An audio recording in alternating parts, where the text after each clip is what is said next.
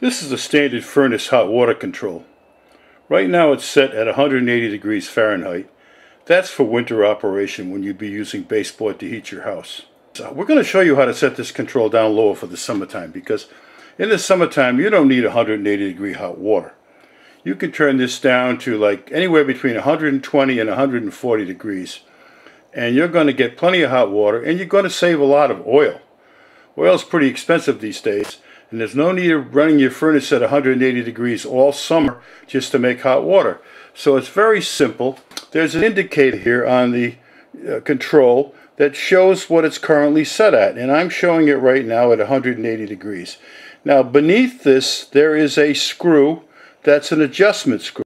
Now when you adjust this screw, all you have to do is turn it to your right, and it will lower the temperature that the furnace is going to operate at. Now so far I've got it down to 160. I'm going to keep turning here, and I've got to turn a little bit more, and we're going to get this thing down. Now we're at 140. So that's still not enough. I'm going to turn it down to about 130 degrees, which is right there. Now I've turned the furnace down from 180 degree Fahrenheit for winter operation to 130 degree Fahrenheit for summer operation. Now if your hot water is not hot enough, you can turn it back up again. You're not going to hurt the furnace, but this is a good way to save a lot of oil for the summertime, and I hope this is some help to you.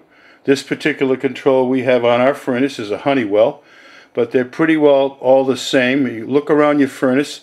Some of them are above the boiler, some of them are on the front of the boiler, but it's clearly marked temperature, and there'll clearly be a screw there to adjust it.